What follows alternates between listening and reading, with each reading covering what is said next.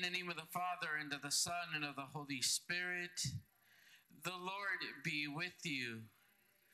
My dear brothers and sisters, we gather to celebrate this Mass, especially for the eternal repose of Rolando Egasani, that God will welcome him into the eternal banquet in paradise. And as we gather today as a people of faith and as a people of hope, let us take a moment to acknowledge our sins and so prepare ourselves to celebrate the sacred mysteries. Lord Jesus, you came to call sinners. Lord, have mercy. Lord Jesus, you came to heal the contrite of heart. Christ, have mercy. Lord Jesus, you plead for us at the right hand of the Father. Lord, have mercy. May Almighty God have mercy on us, forgive us our sins, and bring us to everlasting life. Let us pray. Be near, O Lord, to those who plead before you, and look kindly on those who place their hope in your mercy, that cleansed from the stain of their sins, they may persevere in holy living and be made full heirs of your promise.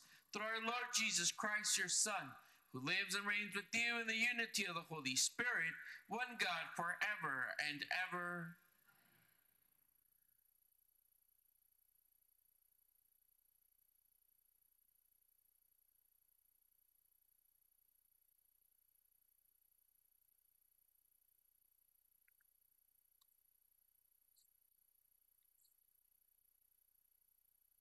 A reading from the book of Genesis. When Abram prostrated himself, God spoke to him. My covenant with you is this. You are to become the father of a host of nations. No longer shall you be called Abram. Your name shall be Abraham. For I am making you the father of a host of nations. I will render you exceedingly fertile. I will make nations of you. Kings shall stem from you. I will maintain my covenant with you and your descendants after you throughout the ages as an everlasting pact, to be your God and the God of your descendants after you. I will give to you and to your descendants after you the land in which you are now staying, the whole land of Canaan as a permanent possession, and I will be their God. God also said to Abraham, on your part, you and your descendants after you must keep my covenant throughout the ages. The word of the Lord.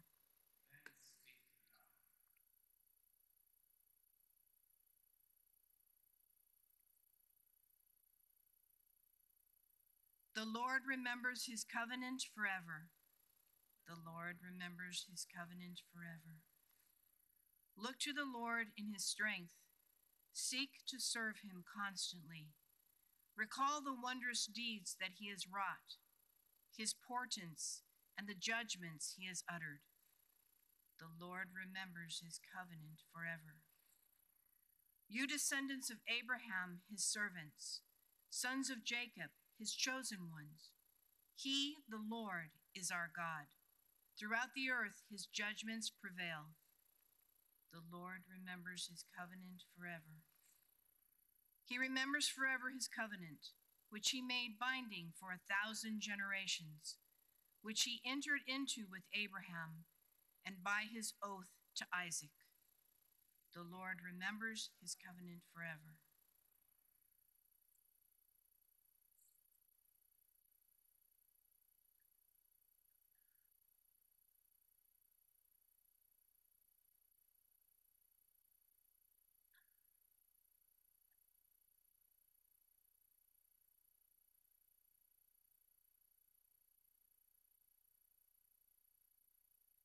The Lord be with you. A reading from the Holy Gospel according to John. Jesus said to the Jews, Amen, amen, I say to you, whoever keeps my word will never see death. So the Jews said to him, Now we are sure that you are possessed. Abraham died as did the prophets, Yet you say, whoever keeps my word will never taste death. Are you greater than our father Abraham who died, or the prophets who died? Who do you make yourself out to be?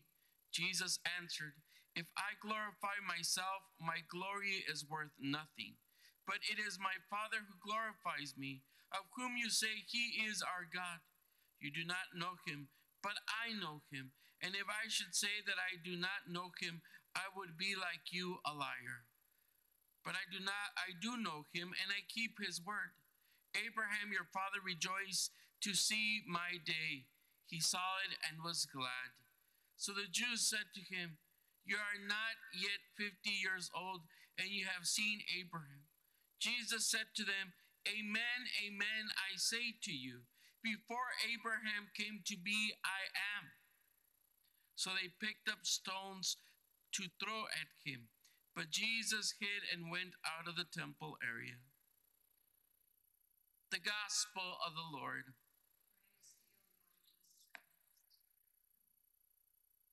My dear brothers and sisters in Christ, as we celebrate the Thursday of the 5th week of Lent, we hear in the readings just proclaimed this notion of covenant, of the agreement that God has made with his people, that God has made with each and every one of us. God has made an agreement.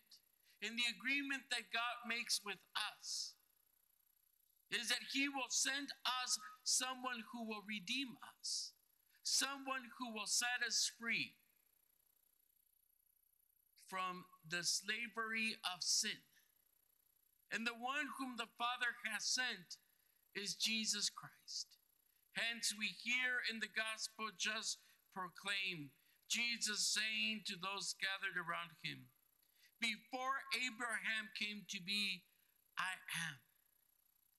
Jesus, who existed from the beginning of time, who was not made, but was consubstantial with the Father, as we hear in the creed every time we profess the creed.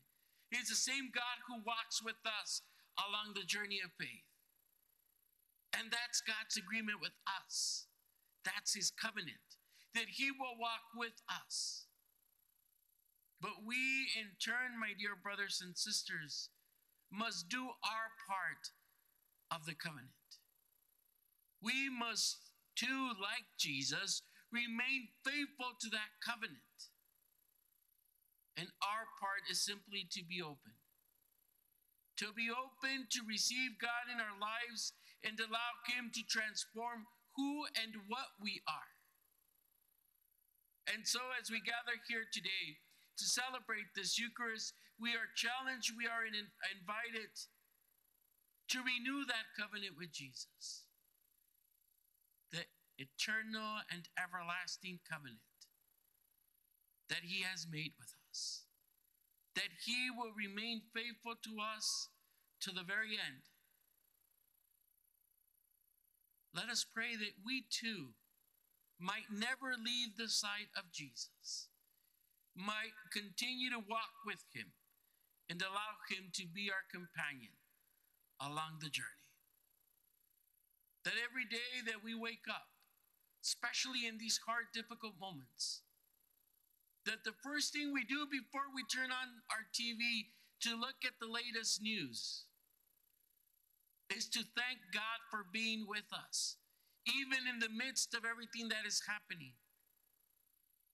That as we go about our day, we remember that God is present, that God is there, and that he continues to walk with us. The Lord remembers his covenant forever, are the words of the psalm just proclaimed a few brief moments ago.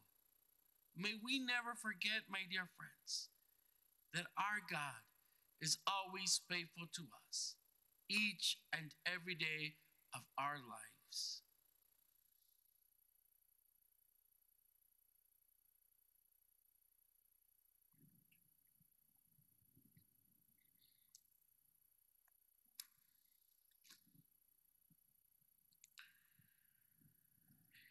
trusting in God's providence as did Abraham, our father in faith, we offer our prayers to the Father, that Christ may continue to strengthen the faith of church leaders in their work for witnessing the gospel during this Lenten season. Let us pray to the Lord. That all who are elected to lead nations and people may be guided by the just hand of God in all their decision making, especially during these difficult times. Let us pray to the Lord. That the Holy Spirit may give comfort to those who struggle with chronic illness or pain, or those who are struggling with COVID-19. That God will comfort them during these hard times. Let us pray to the Lord.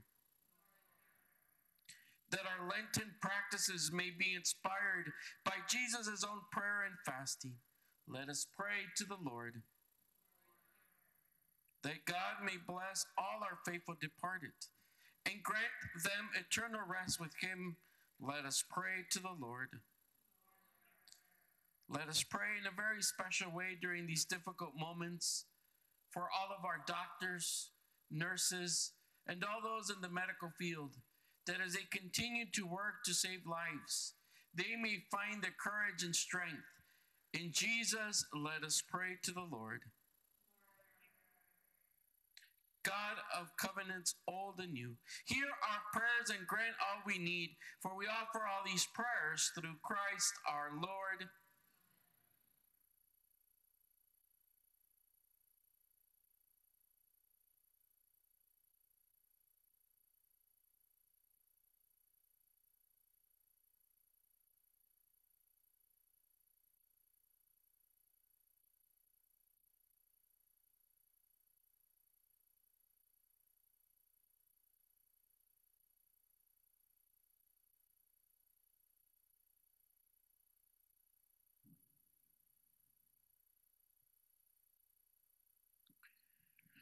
Blessed are you, Lord God of all creation. Through your goodness we have received the bread we offer you. Fruit of the earth and work of human hands will become for us the bread of life.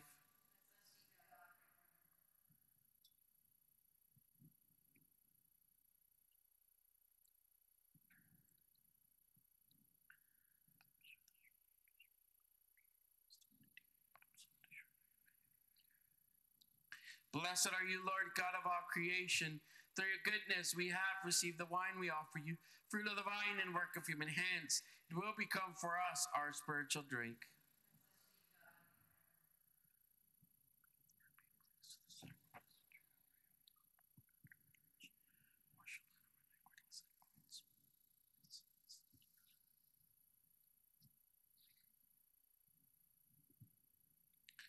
Pray, brothers and sisters, that my sacrifice and yours may be acceptable to God, the Almighty Father.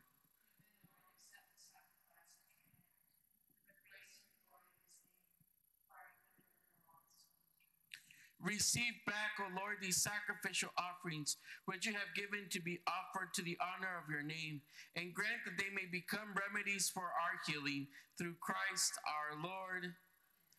The Lord be with you. Lift up your hearts.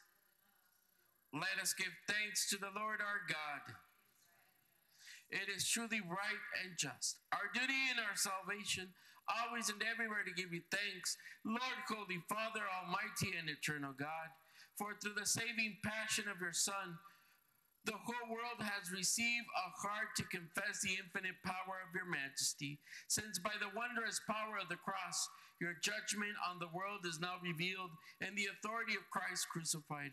And so, Lord, with all the angels and saints, we too give you thanks, as in exaltation we acclaim, Holy, Lord God of hosts. Heaven and earth are full of your glory. Hosanna in the highest. Blessed is he who comes in the name of the Lord. Hosanna in the highest. You are indeed holy, O Lord, the fount of all holiness. Make holy, therefore, these gifts, we pray, by sending down your Spirit upon them like the dewfall, so that they may become for us the body and blood of our Lord Jesus Christ. At the time he was betrayed and entered willingly into his passion, he took bread and giving thanks, broke it, and gave it to his disciples, saying, "Take this, all of you, and eat of it. For this is my body, which will be given up for you."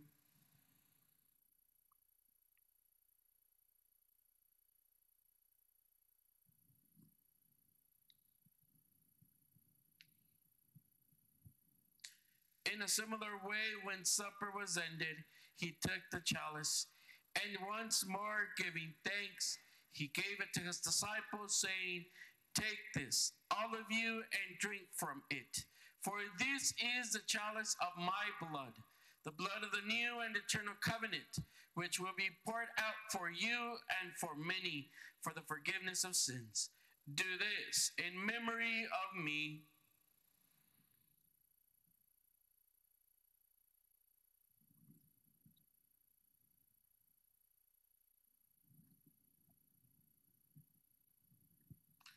The mystery of faith. Save us, Savior of the world, for by your cross and resurrection you have set us free. Therefore, as we celebrate the memorial of his death and resurrection, we offer you, Lord, the bread of life and the chalice of salvation, giving thanks that you have held us worthy to be in your presence and minister to you. Humbly we pray that partaking of the body and blood of Christ, we may be gathered into one by the Holy Spirit.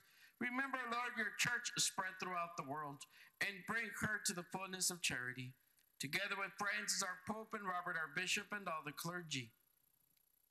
Remember also our brothers and sisters who have fallen asleep in the hope of the resurrection, and all who have died in your mercy. Welcome them into the light of your face. Have mercy on us all, we pray, that with the Blessed Virgin Mary, Mother of God, with Blessed Joseph, her spouse, with the blessed apostles and all the saints who have pleased you throughout the ages, we may merit to be co-heirs to eternal life and may praise and glorify you through your Son, Jesus Christ. Through him, and with him, and in him, O God, Almighty Father, in the unity of the Holy Spirit, all glory and honor is yours forever and ever.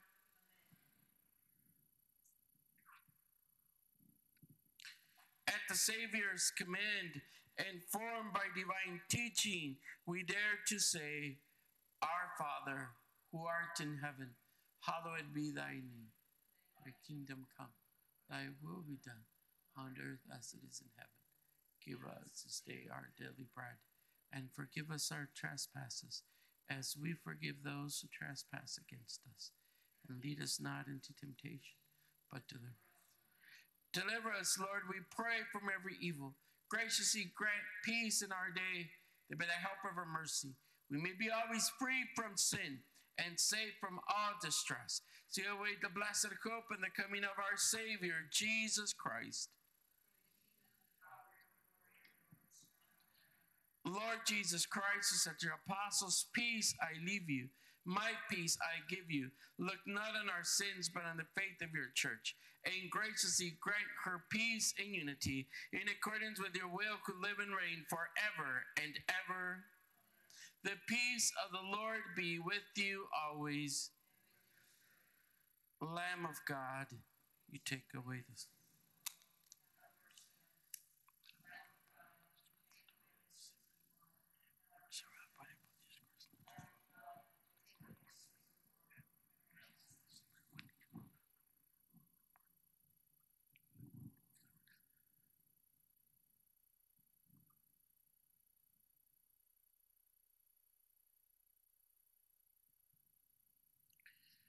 Behold the Lamb of God. Behold him who takes away the sins of the world. Blessed are those called to the supper of the Lamb.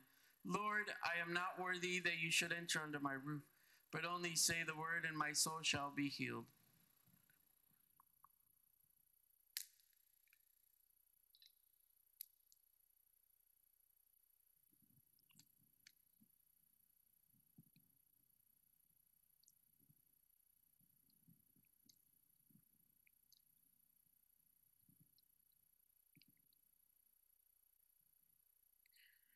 My dear brothers and sisters, even though you cannot join us here at this Eucharistic altar, we invite you to join us in making a spiritual communion, that you may be open to receive God in your hearts and in your lives, especially as we all long to come together once again as God's family here at this altar.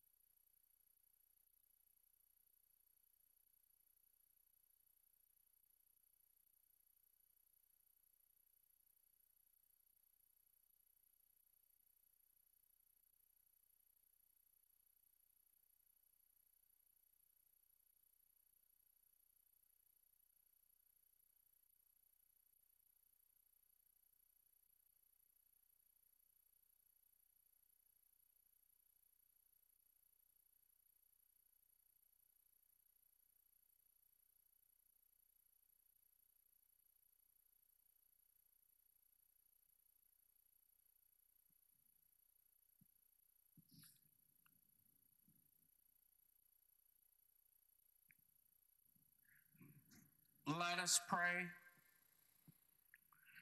Nourished by your saving gifts, we beseech your mercy, Lord, that by this same sacrament with which you feed us in the present age, you may make us partakers of life eternal. Through Christ our Lord.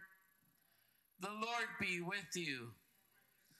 Bow your heads and pray for God's blessing.